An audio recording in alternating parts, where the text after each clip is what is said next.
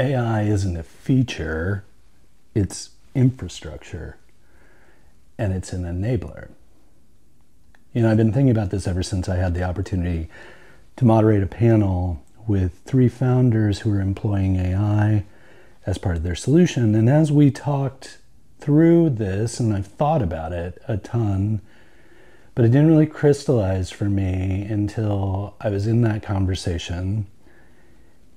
And it's super interesting because now, from my perspective, looking at AI as a component of a product that you're building, or a infrastructure play for a product that you're building, but also as a founder and enabler that helps you do more quickly,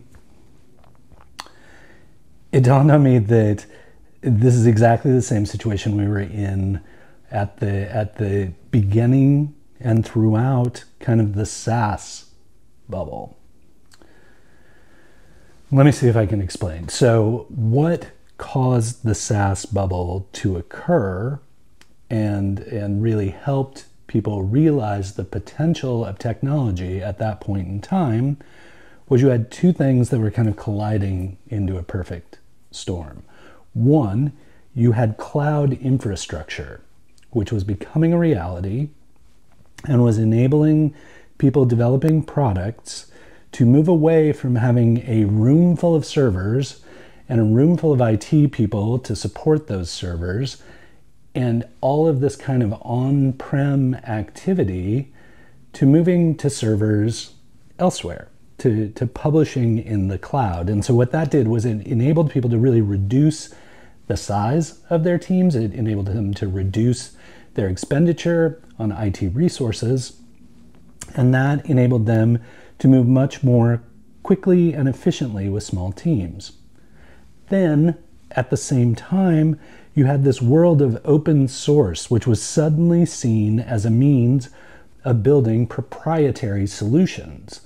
Not necessarily proprietary software, but using open source software, open source languages and libraries and APIs and data sets to really enable a whole new generation of software as a service solutions. So you had cloud infrastructure coupled with open source, open data, API activity. And that's what really created the boom. Like, that enabled people to do a lot more with a lot less.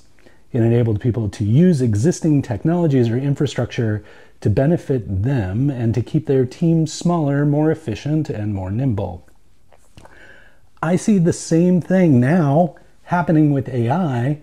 It just happens to all be AI. So AI is both that cloud-like infrastructure that enables you to build on top of something that makes your product do what your product could and should do. So it's that infrastructure play, that thing that hosts the application or supports the application.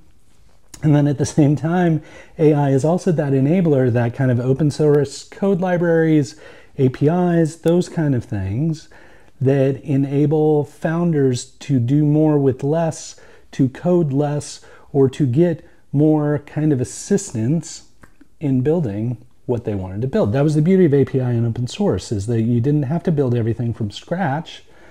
There was stuff out there. There was data out there. There were things to help you not have to build everything from the ground up. And I see AI being the same way in terms of enabling people to either code faster or work with data sets more efficiently or create elements that they need more efficiently. So the interesting thing is, in the SaaS bubble, it was cloud infrastructure plus open source that caused things to occur. And then further along, you had mobile come up. So you had both cloud, open source, creating the SaaS environment, and then further kind of exacerbating it was mobile. So not only do we have these SaaS things, but now they need to run on a mobile platform, not just a desktop. And AI, you see those same dynamics starting to play out, which is super interesting to me, because you're always looking for those trends, those opportunities, those kind of history repeating itself the same way. In many ways, the SaaS bubble repeated many of the same things that the dot-com bubble experienced. The installed software world and microprocessor world experienced. So when you look for these repeating patterns, then you start to realize the dynamics that need to be in play for lack of a better term, for better or worse, a bubble to become and to grow.